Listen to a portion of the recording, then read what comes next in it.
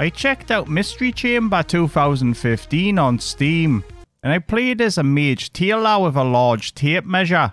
This is a multiplayer platformer where you have to get to the end of the level whilst getting people's measurements along the way. Other than making other players feel inadequate, the tape measure did not seem to have any other purpose within the game. Most of the other players were speaking in a different language, but a few of them spoke English. The ones that did, I asked them for their measurements in the in-game chat box. Unfortunately, they all seemed to avoid me after this and ran off. Some of the platforming can be tricky, and you're also against the clock or trying to beat your best time.